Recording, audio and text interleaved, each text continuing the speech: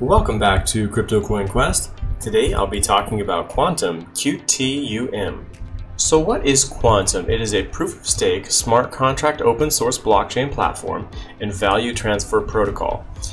There's a pretty good article here by Cryptopedia that tells you exactly what it is. It's basically a hybrid blockchain merging Bitcoin and Ethereum. It's an innovative UTXO-based blockchain.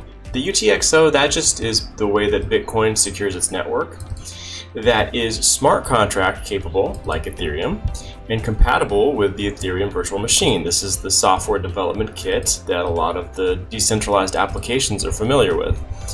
Qtum's innovative technology is well suited for decentralized finance and Internet of Things applications, while its native QTUM Qtum coin enables users to take part in network governance. So it was launched back in 2017, so it's an older coin. It's a hybrid blockchain that combines aspects of various leading blockchain networks into a new protocol. So the ecosystem is powered by its native coin Qtum, which uses proof-of-stake consensus mechanism, an innovative virtual machine middleware translator, the AAL, which is the account abstraction layer. That's the patented part of this blockchain network. So it requires a license to use, and to pay for the license you have to buy a certain amount of Qtum and wrap it up in that license, which is valid for a certain amount of time, and then it can be renewed with more Qtum purchases. So it actually keeps the tokenomics of Qtum pretty good.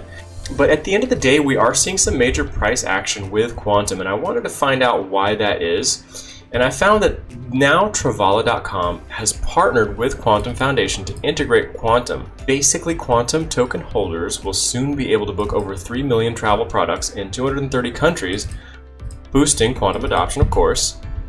So now if you hold Qtum, you can book over 2.2 million hotels, homes, airlines, 400,000 plus activities, all through Travala.com. Basically, they're taking Qtum as currency. So this is really good news. When we see big websites like this accepting cryptocurrency, it's always bullish for the whole industry.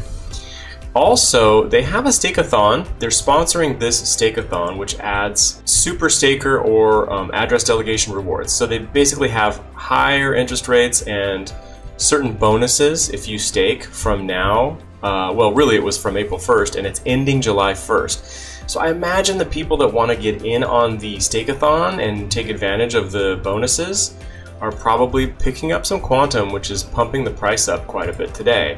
We're up 15%. It was up almost 20% at one point earlier today. So what are the pros of the project? It's got a thriving ecosystem of dApps that are already available, and more in development as developers are familiar with the Ethereum virtual machine and can seamlessly develop for Qtum if they're used to building on Ethereum. So if we're looking at their dApps, this is on their official website. This is the number of dApps they have. It's really quite nice. Now, I didn't recognize any of them except for BitClave. This is a decentralized search engine that basically lets you pick how you're going to be advertised to. So you get paid, I believe, to customize your search engine as to how you want to get marketed to on BitClave. That's as far as I know about this dApp, but that's the only one I recognize. But there are quite a few dApps already that they have. Another pro is it's focused on interoperability. So by being a Bitcoin Ethereum hybrid model, it's kind of the best of both worlds.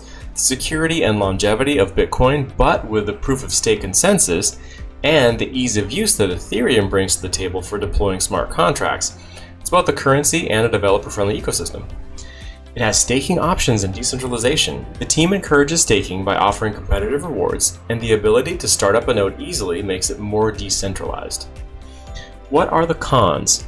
It's not open source. It is a patented technology with licensing required for usage. However, this is part of what keeps the tokenomics of the project so good, because in order to use the license, they must lock up a certain amount of Qtum, which gives Qtum more value and regular volume.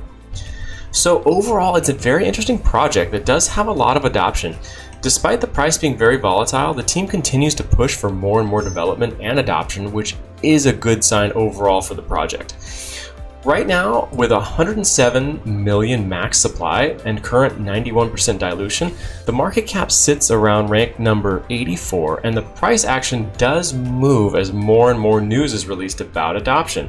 Something to keep an eye on for now, and I would not be surprised to see a return back to the $18 to $20 level in the near future. So that's it for Qtum. What do you guys think? Let me know down in the comments below, and until next time, keep your portfolio strong and your hands stronger.